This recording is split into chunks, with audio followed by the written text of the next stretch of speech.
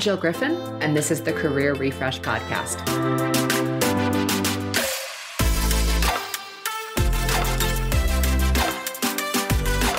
I'm a former media and marketing executive turned career strategist and strengths coach. I spent my career working my way up and through the ranks of global organizations and startups. And today, I show others how to do the same. Join me each week as we discuss the strategies to leverage your strengths, increase your confidence and visibility, and reset your career with actionable steps towards a finer future. Ready? Let's do it.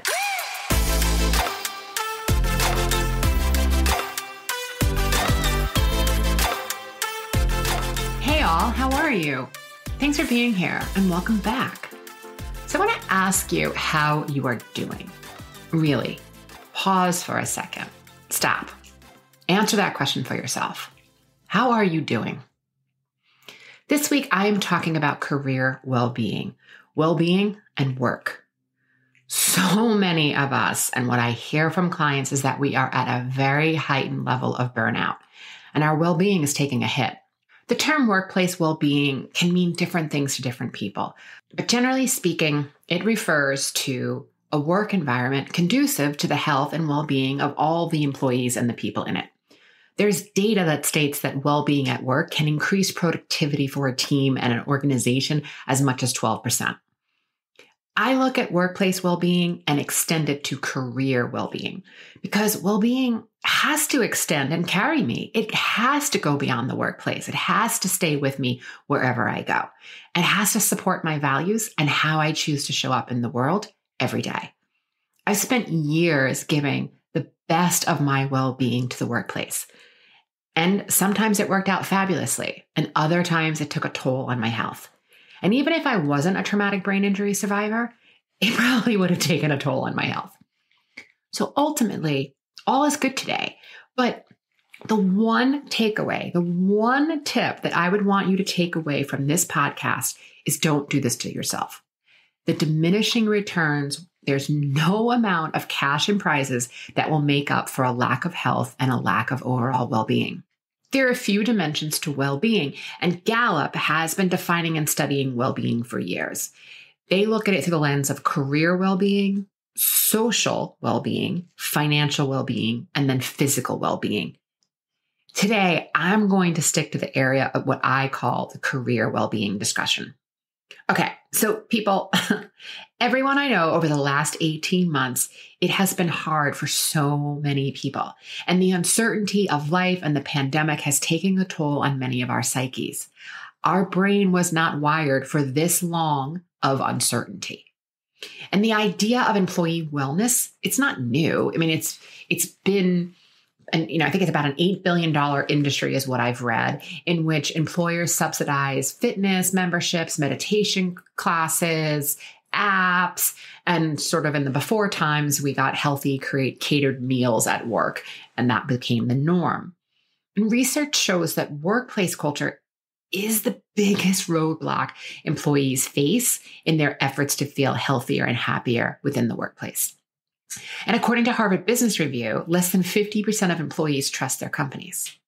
So on average, an employee spends approximately 50 hours of their work week within the work environment in some capacity. And whether that work environment is a physical environment or you're on, Teams or Zoom, you're still spending that much of your time within the workplace. So that's about a third of your waking life. And while it makes sense that the work environment should be a place where employees can feel comfortable, valued, and maybe even nurtured, sometimes the workplace can also be a place of stress with no end in sight. So I know for myself that I used to leave work, take a crowded New York City subway home, and then many times I would walk around the block if I had a stressful day or I was feeling a lot of anxiety because my roommate might be home and I didn't want to bring my stress and energy into the apartment.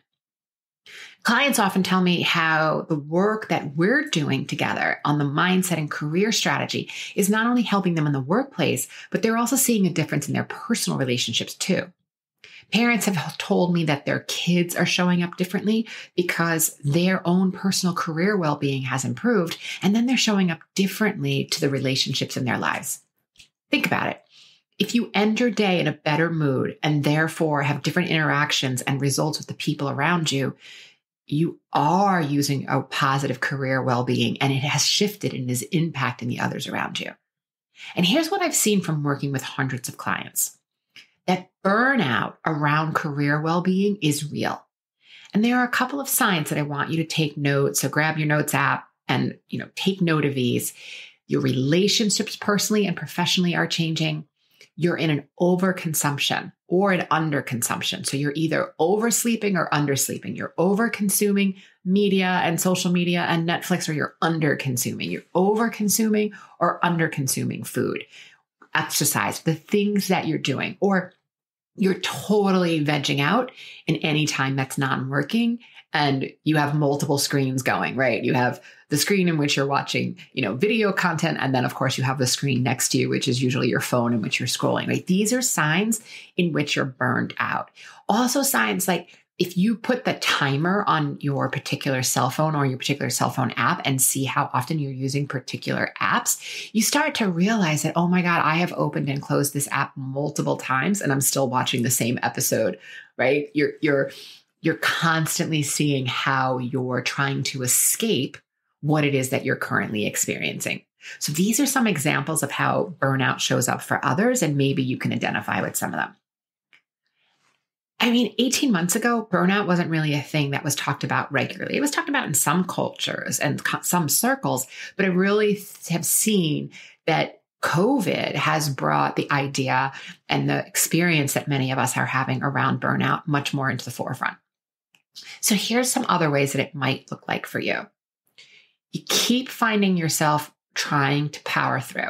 You just get through this. You know what? I'm just going to work this week and I'm just going to get this done. I've got to get this done. Or you stop and share a meal with your family, and then you get back to work after the evening meal, right? So those are some of the ways in which this type of constant striving, because there really isn't that much of difference between the office and home anymore with so many of us working remotely, that you may find that that's the way it's showing up for you. Or maybe you think you're just going to quit, but it's not available, meaning you need that income or you need those benefits to support yourself and your family. Or so many of us will power through because we're natural achievers and we're driven for more. We just have to keep doing more and more and more.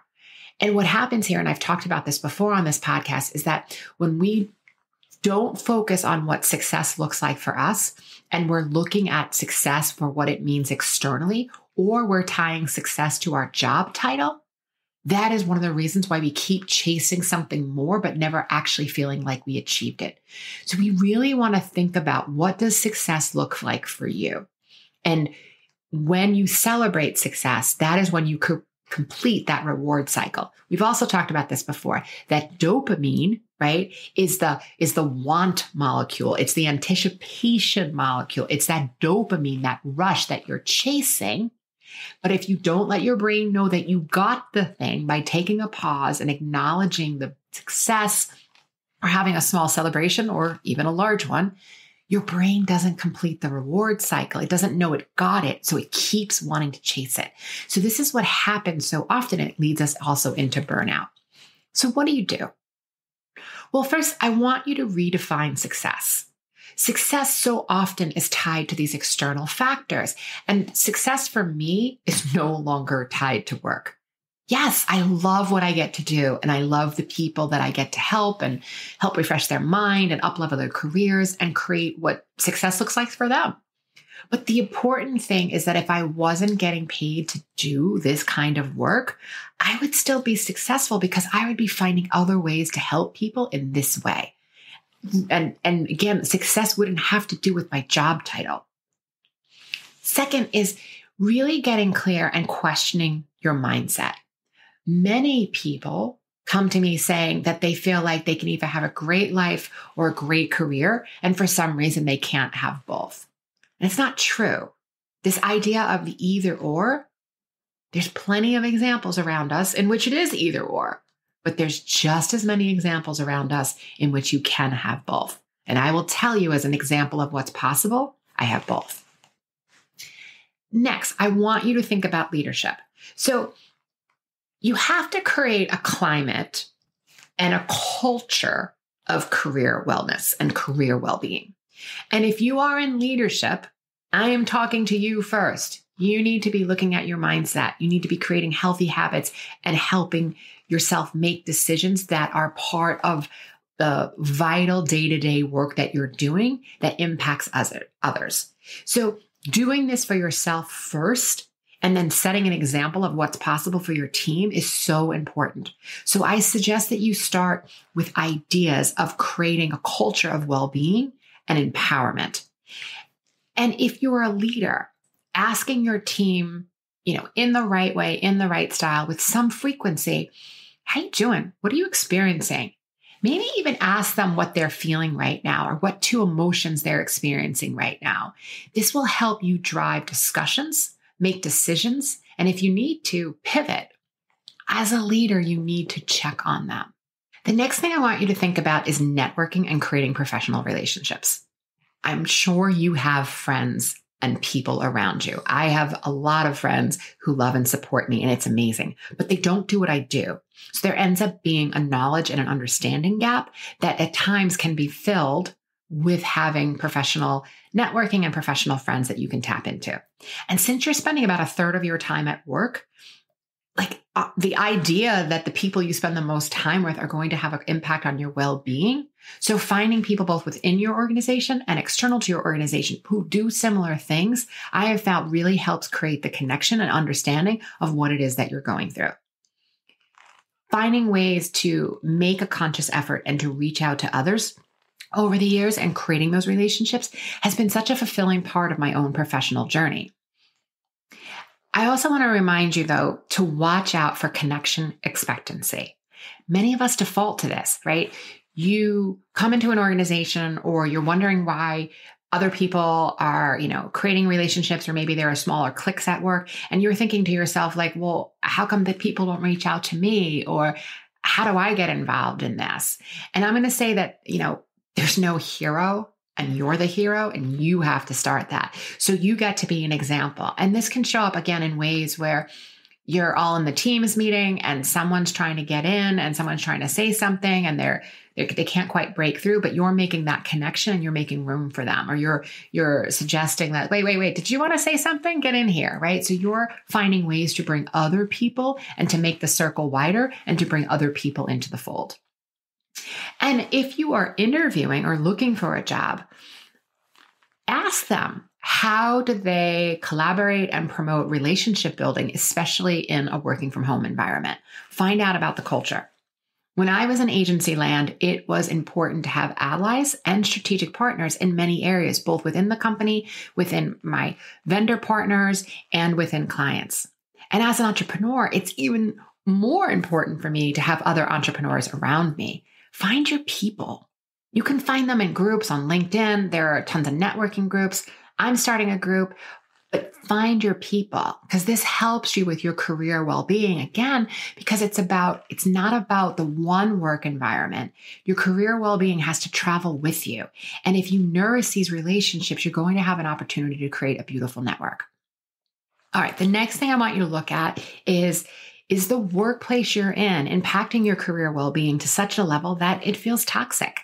And this idea of a workplace being toxic is absolutely going to erode your career well-being. There isn't one definition that's going to work for everyone because everybody has a different level of tolerance and what's acceptable. What I dealt with going up in my career at times as someone who's Gen X would be a total non-negotiable today for my niece and nephew who are Gen Zs and very early on in their career. I love their sense of values and their sense of self that the Gen Z generation has brought forth, and that they have a different set of non-negotiables in the workplace than many of us have had previously. We can learn from them. There are also a few questions to ask yourself to determine if you're in a toxic workplace. One of them is around this concept of psychological safety. There are times where, I've worked for the same company, but by simply rotating from one team or one account to another, I either gained or lost psychological safety. Next, in corporate, there is climate and culture. And I mentioned this earlier. Sometimes the climate is stressful and it blows over eventually, and the culture is what stands. Culture is what stays around, and it's what you need to help create. So ask yourself questions within your current department. And again, if you're going to a new company or you're interviewing somewhere, is there diversity of both people and of thought? Is there a clear mission? Is the company made clear what their values are? Do you know your own workplace values? Some of us may have values that fit in our personal lives, but we don't necessarily need them in our professional life. The example I've given many times is that I need innovation in my professional life, but I don't necessarily need innovation in my personal life. So getting clear on what values you need, depending on the environment you're in, is another way that you can really help build your own career well-being and then ultimately your culture. You also want to find out within the company, if you're interviewing, or do this if you're in a company now that's not doing this, is celebrating the baby wins. Remember we talked about how we're always chasing it if we don't acknowledge it and accept it and realize it and celebrate it? You have to celebrate the wins. I also want you to think about, is there transparency in the organization? Yes, there are some things that are not meant for consumption for everyone's ears and eyes, but is there a feeling of transparency, or does it feel a little sketchy? That's also going to help you see if the workplace that you're in is sort of toxic or if it's a healthy workplace. I also did a 2-part series on how to spot a positive workplace culture, and I'll put that link in the show notes if you want to dig in.